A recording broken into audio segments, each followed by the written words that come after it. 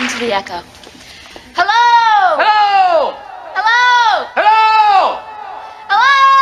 Hello. Mr. Bookman. I remember when the librarian was a much older woman.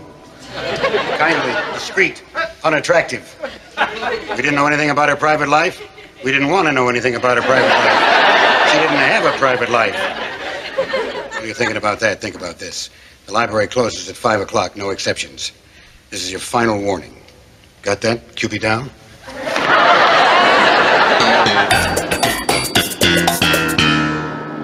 Anyway, I hope there's no hard feelings. Hard feelings? What do you know about hard feelings? Ever have a man die in your arms? Ever kill somebody? What is your problem?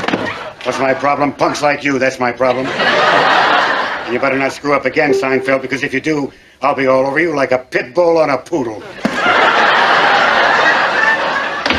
That is one tough monkey. State your name. Bookman, Joe Bookman. And what's your occupation? I'm a library cop. What does a library cop do? We chase down library delinquents. Anyone in this room ever a delinquent? Yeah, he was, right over there. Seinfeld. How long was his book overdue? 25 years.